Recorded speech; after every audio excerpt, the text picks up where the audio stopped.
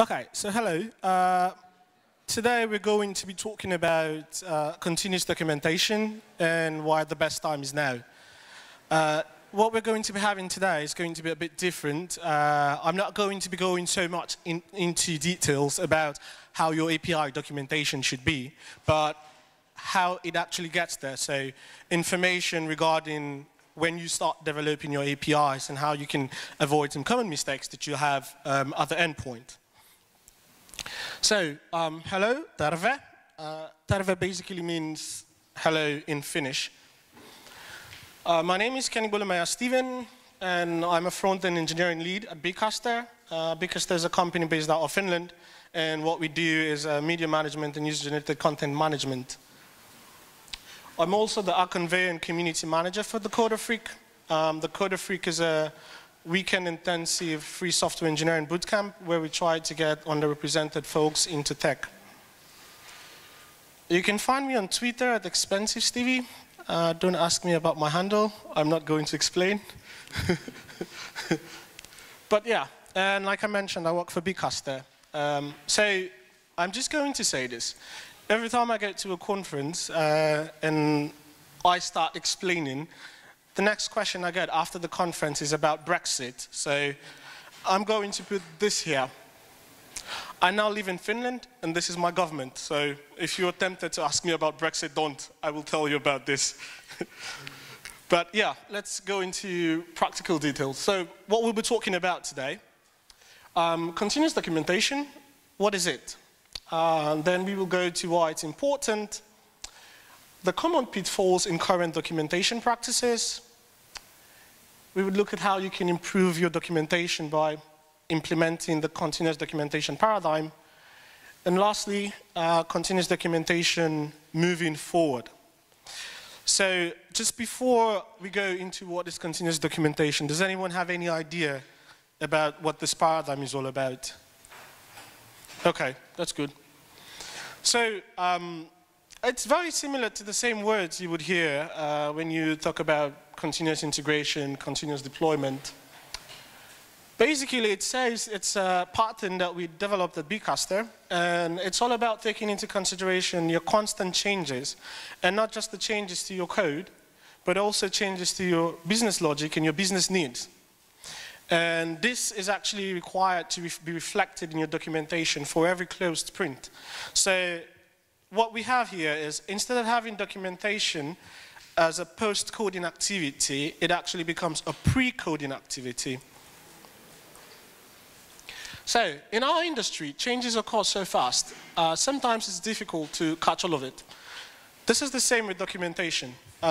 Your business cases, your use cases, the edge cases that you cover, and your code itself, it changes really fast. Your requirements can change quite fast as well. If you do not actually follow up those changes with the appropriate documentation, what you would have is a dysfunctional API docs in the end. What we actually started off at BCaster was to try as much as we could to use our release notes. This seemed to be very good, but it also gave us a very good realization. And then that's why I'm going to ask this question. How many people here actually go through release notes? Okay, that's way more hands than I've ever seen. But generally, a lot of our clients who use their products didn't spend so much time going through release notes. So as much as it was good, it wasn't really serving our use case in terms of passing information. And before I continue again, it's important to understand that documentation is about communication. And communication is a two-way street. So if you feel like you have actually passed out information, but the persons on the end of it are not able to receive that information, your documentation isn't communicating at all whatsoever. So just have that at the back of your mind. When writing code, the documentation is your means of communicating the ideas that you have or the reasons why certain things are the way they are to your end users. So, in the open source world, we use requests for comments. RFCs are quite common, and I personally love it. Some companies use it internally, some companies don't. Which company here uses RFCs internally? Okay, one. I'm guessing you work with enterprise products? Okay, yeah, pretty much. That's mostly the use cases. Yeah, so the problem with RFCs, when they're not internal, is that you can have a large chunk of comments. RFCs are supposed to be requests for comments, so as much as you get you're documenting the idea why, or the reasons why you want to make this change, you're asking for comments. Now, a good example of why this can be a problem is the Vue.js 3 composition API, RFC. When it came out, Ivan was trying to pass information about what he thought was a good idea to do with the upcoming specs in Vue.js 3.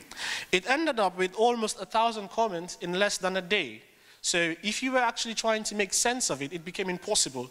The other problem was it had more than 3 revisions in a week. So as much as it was also good, it was really not the best place you actually wanted to gather information as well. So the problem with every documentation comes change. You make a change, you forget to document the change, and it's lost. And then you go again, you make another change, and again, you make even more changes. As you go on with making changes and keeping your documentation as a post-coding activity, what you have is an unsynchronized knowledge base. So why is it important? I basically coined this phrase, this sentence, I said it at an internal meeting, and someone reminded me of it, so I decided to add it here. The reason behind the change that you failed to document today might become lost forever, resulting in a knowledge base gap. What you end up having is an unsynchronized knowledge base. If you keep your coding, if you keep your documentation, writing your documentation as a post-coding activity, you might forget the exact reasons why. When you do that, the reason why certain changes were made are no longer documented.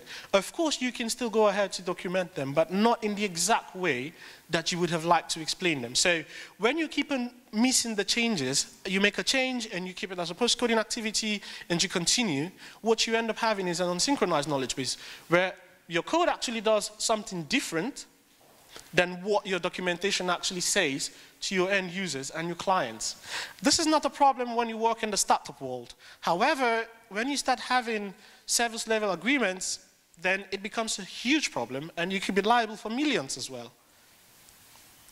So let's look at typical documentation types. Proprietary software, you have the docs included and these docs are maintained. Usually this comes with a lot of enterprise product and they have ideally a dedicated documentation team. Popular frameworks, they also have documentation teams. If you go to the JavaScript frameworks like React, Vue.js, Angular, there's always a group of people who focus specifically, as much as writing code, they focus on making sure that the documentation can actually be used by others. So let's talk about your company. If the developers write the docs in your company, okay, so one. If you have a dedicated documentation team, where you work? Oh, that was a good laugh. Okay, nice. So different companies handle documentations differently, right? And this basically means that certain patterns which company A uses would be different from certain patterns which company B uses. However, unlike standard coding languages, we do not have a specific pattern of writing documentation. Yes, we do have the OpenAPI spec, but if I'm documenting SDKs or widgets, this doesn't really apply to me, right? Do I document my files in Markdown format, in text format, or I just generate them in code, right? We do not have a unified method for actually doing this, so documentation would differ will be different based on the product that you're offering and the size of the team. Of course, not every company has the money and the resources to actually have a dedicated documentation team as well. So let's look at the common pitfalls in current documentation practices. I generally put this here because usually when I start this talk and I start talking about the peripherals, everyone thinks, yeah, I think we're doing it right. If you actually said to yourself, we're doing it right, you're probably doing it wrong. except you're probably Stripe. I think they're among the few people who are actually doing it right. So this is how we go. We're that close, and then we miss it. So this is usually what happens when you keep the responsibility of making documentation to only your developers. We are very good at it. We can document things, but we document things mostly how we see it. And this is not really a bad thing. This just means that there needs to be other steps as well when making your documentation. So let's look at simple things you're probably doing wrong. READMEs. So let's look at internal documentations. If you go to some open source projects, you find out that you have a lot of text in your READMEs. You go through, I think generally you can go as much as 2,000 lines in a README. I wouldn't mention it, but there is one, and it's quite popular. You'll be surprised. You probably haven't noticed it because you might get some information you need, but there are tons of them out there. Now, whereas this seems to be good, it's basically clutter. Now, I spend a lot of time teaching beginners. I've been doing that for the past 4 years. One of the things you find out when you meet junior engineers and people who are getting started in the industry is that if they go to your repository and in 3, 4, 5 minutes they can't find the information they need, they're already tired. They feel frustrated. Let's look at unhelpful phrasing. So this is the interesting one. Who uses a word checker for their documentation? Okay, a couple of hands. We also didn't use a word checker prior to when we started the continuous documentation paradigm because mostly we didn't think it was too important. However, it's actually very important. And I'm going to highlight a few things that have been going on for maybe 10, 15 years that you never thought of, but actually are not nice to have in your documentation as well. Now, let's look at inconsiderate writing. Can you take your documentation and give to a non-technical person and expect them to make sense of it? I think this is the single biggest challenge that we have as engineers. Because when we write documentation, and when you leave documentation to be authored by us, we would write it with a lot of technical stuff.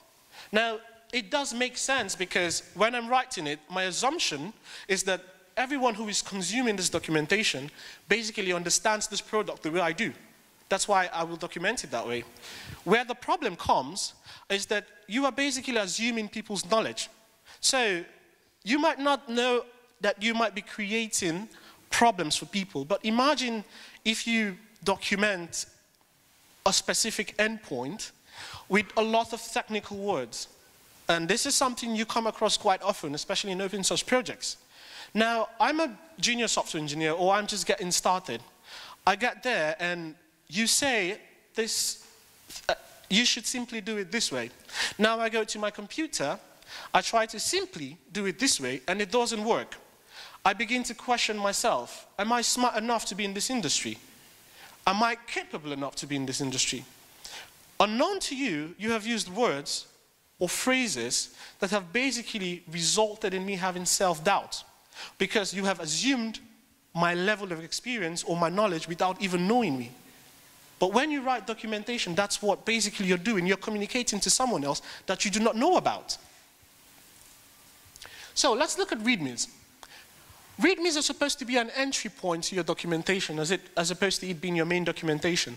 So if you, for any reason, have any repositories, and this specifically I'm talking about internal docs, because you might have a junior engineer tomorrow who comes on your team and needs to work, and they will basically face that.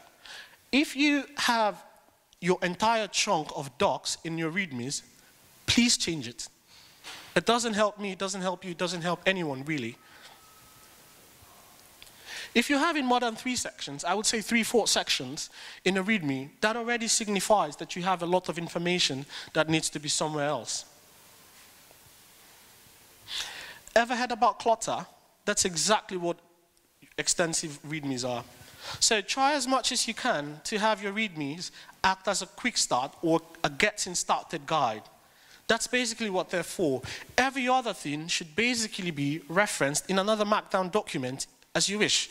It can be an external link to something else or somewhere else, but your README should just be an intro point to that repository that you have. So when you go back to work, you should do that. No, please don't do that. I wasn't the one who said that. Okay, let's look at unhelpful phrasing. Simply run the test. Who hasn't written this before? Be honest. Okay, maybe 2 or 3 hands. Now, I'm going to give you an example. So, we teach a lot of things at Code Freak, and one of the common things you find in a JavaScript ecosystem is this: simply run the tests. Now, we had one of our students who went to the repository, and he said simply run the test by writing npm test. Right. So he goes, he writes npm test, and it gave him a bunch of errors. And he was struggling with it for almost 5 minutes. And then he writes me and says, it says it's supposed to be simple, but it's not. I'm struggling with this. I don't think I'm caught out for this industry. Maybe I should go back to civil engineering. And I go, okay, can I see your package.json file? Of course, the problem was, jest was missing. He didn't know that. He didn't have that information. He needed to run npm install. He didn't run npm install initially because what he thought he ran didn't actually work. Now it created a bias and he starts questioning himself. But you see this in a lot of, and we write this even inside our internal docs. What this ends up bringing is making people assume. So please, if you have things like this, try as much as you can to actually change them. Just write a compiler, then it works. Then it simply works. You see this a lot in the Golang repositories. And I know because I've also written that before. I'm quite guilty as well, but we learn from our mistakes. That's why I'm having this talk today. So, simply, just, simple, actually, easy, easily, obviously. If you have these phrases, try as much as you can to avoid using them, replace them. What you're doing is you're assuming people's technical knowledge, you're assuming people's abilities. And when they're not able to do it because you said it's simple, they start doubting themselves. So try as much as you can to eliminate this. And I'm not just talking about internal docs. If you have this even in your main API docs that are public, try as much as you can to eliminate those. Now let's go to inconsiderate writing. Gender favoring. So this one is very interesting because I think it's probably the one that we're quite used to now and the one thing everyone tries to avoid. But it's still there. A lot of docs still have it. If you're involved in open source projects, please go back and check. You will see them, and they're not just in RFCs. You can also find them in the main readmes as well. So try as much as you can to avoid gender favoring phrases. Avoid race-related phrases as well. Now, this is a tricky one, but I will show you how to deal with it. Now, what I'm going to show is those that I'm actually quite conversant with, and I've tried to correct over time, both in the open source community as well as internally. Polarizing or unequal phrases. You see this a lot in RFCs. It has always been like that. This industry is all about change. If it has always been like that, if we stick to those, we wouldn't be where we are today. So try as much as you can to actually change using this kind of phrases. And you might not see this so much in open source, but internally, you will see this. We all have that one guy. Everyone has that one guy at their company. It has always been like that. It doesn't have to always be like that. It can change. So this is not a response you should have in your internal RFCs for any reason whatsoever. So let's look how to improve via continuous documentation. Preconceptions are pure evil. I have this Halloween one here because I'm going to actually point out something that a lot of people might not have thought about. Maybe it's something, because it's been there for 10, 15 years. I came to the industry, I met it, but I'm hell-bent on making sure we don't use those kind of words or phrases again. So, always remember that documentation is a form of communication. Communication is a two-way street, so if your documentation is ambiguous, you have actually failed to communicate.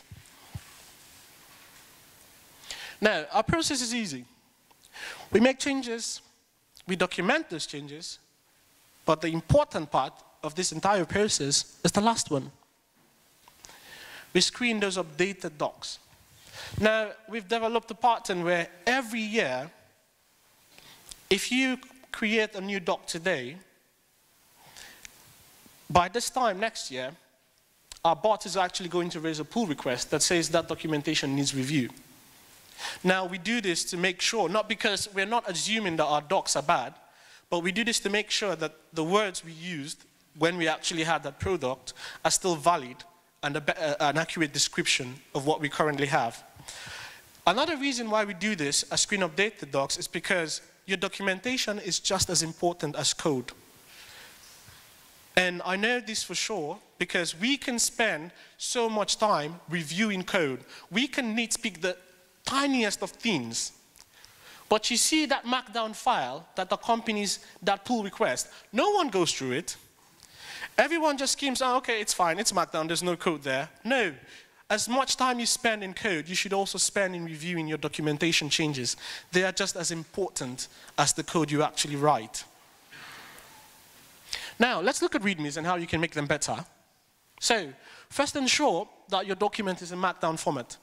You can decide to use whatever you want, but I believe the markdown format is a good one because it allows even non-technical people to actually contribute to this documentation as well. Badges are good. I love badges, especially if you have public documentation. Put as many badges as you can. It creates some kind of sense of false confidence. But if I come to your repository that I'm going to use and I see that all the tests are passing, even if I don't know that the tests are shitty or not, I'm not going to go and investigate the tests. It just gives me that false sense of security, like, okay, this repository is up to date.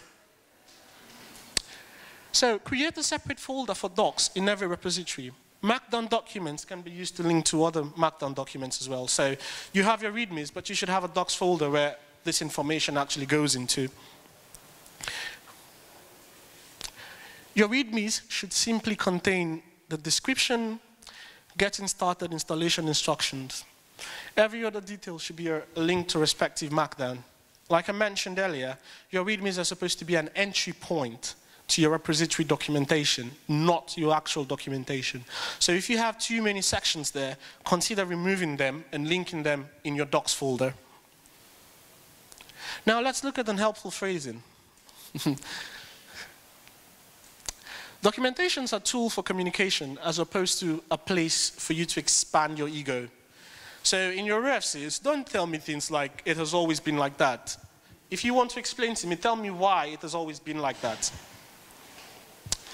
Call a non-technical person to actually read those docs as well. A second pair of eyes is always, always good.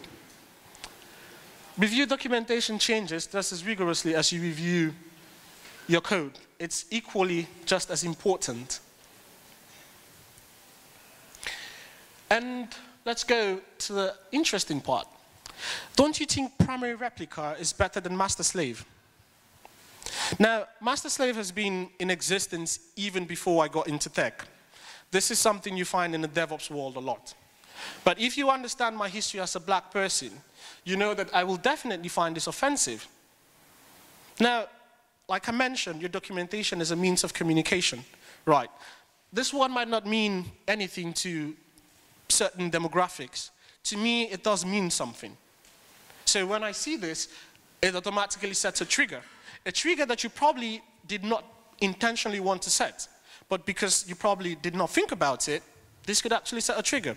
And what you're trying to say is you have a main and a replica of the main. So there are better words and better phrases, but we don't change it. We don't make these changes because these have been in existence and we just follow the status quo. Let's look at another one. How about we use allow list and deny list instead of whitelist and blacklist? Now, this is race related, and basically what this is saying is white is good and black is bad. This does not really help me, it doesn't help you, it doesn't help anyone else. This basically also sets a trigger because it introduces a racial tone that you do not actually need in your documentation.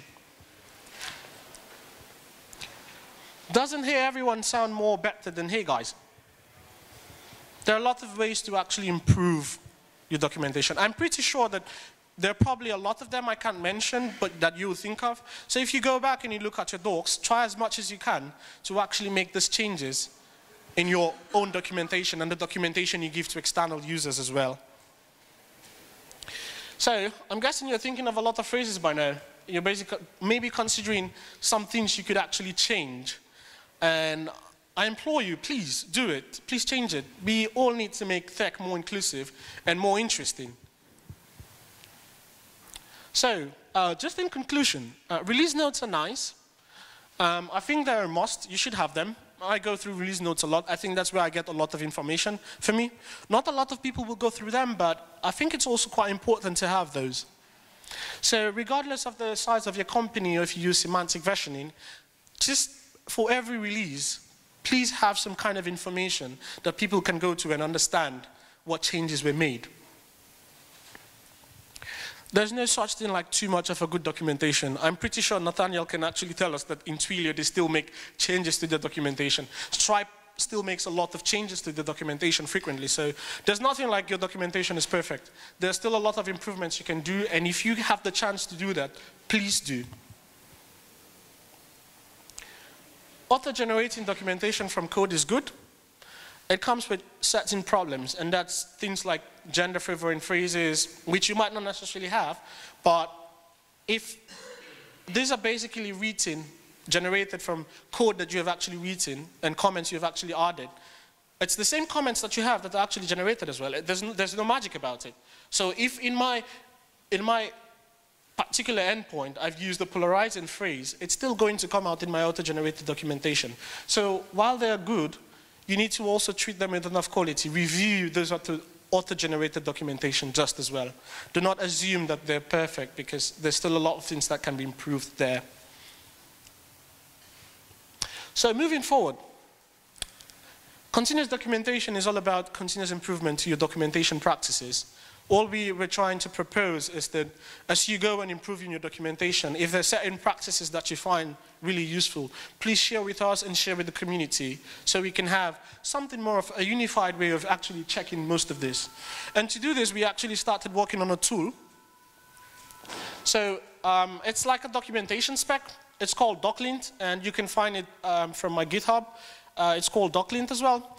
And we're targeting different platforms. So what we're currently working on is a core JavaScript package that's very similar to ESLint, but we're also working on a Rust package that makes it possible to be installed on any system whatsoever. And we have browser extensions that we're working on as well, a Mozilla extension for Firefox, and then a Google Chrome extension for Google Chrome. So we basically have a set of rules, but it's just been me and two of my friends from Nokia who have been working in this kind of technical steering committee with regards to this. And as much as we have the tools that we currently use internally, we've built out from this spec, we find it important and also imperative for something this critical to be driven by the community. So if you're interested in having a conversation about this, I'll be more than happy to actually go ahead and share. So like I mentioned, we have a JavaScript package, and these are target platforms. We have a Rust CLI, which is also still in the works. And then we have the browser extensions that we currently target. So yeah, if you're interested in helping out, please reach out to me. I'm going to be here for about an hour more. I'll be more interested in hearing what you have to say and how we could actually contribute and improve our documentation in our lives. But that's it for today. Thank you very much.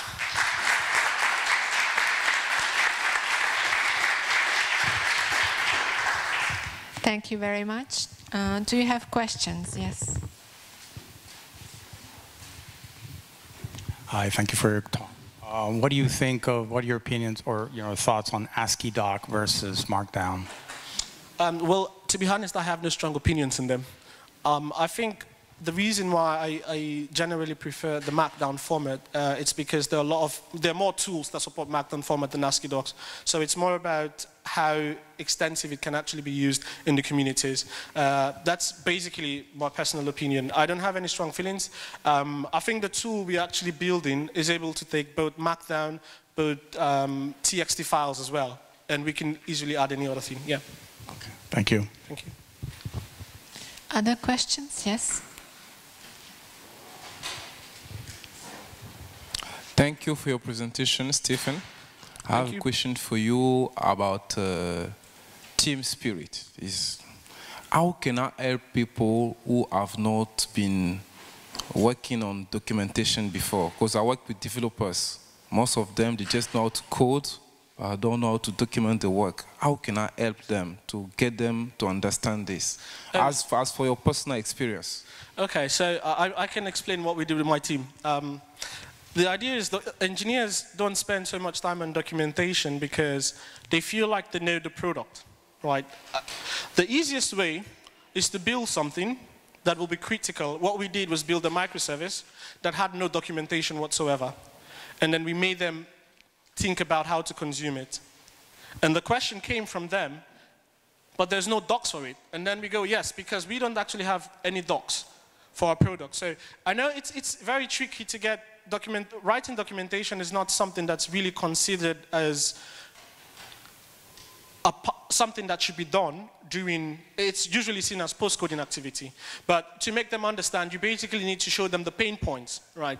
Another way to do it would be to get your external users, people who have no idea of the product and who are going to be first-time users, to actually try to use the product in front of them, right? And then they can actually see the pain points that these people actually go through. And it basically, you know, so one of the things about engineering is there's the notion of an ego among a lot of software engineers. So if they build a tool that they see people can't use, it's kind of ego bruising in that sense. And they begin to think about ways to actually make it easier. Of course, there's some people that will just assume everyone is dumb. There's really nothing you can do about those types, to be honest.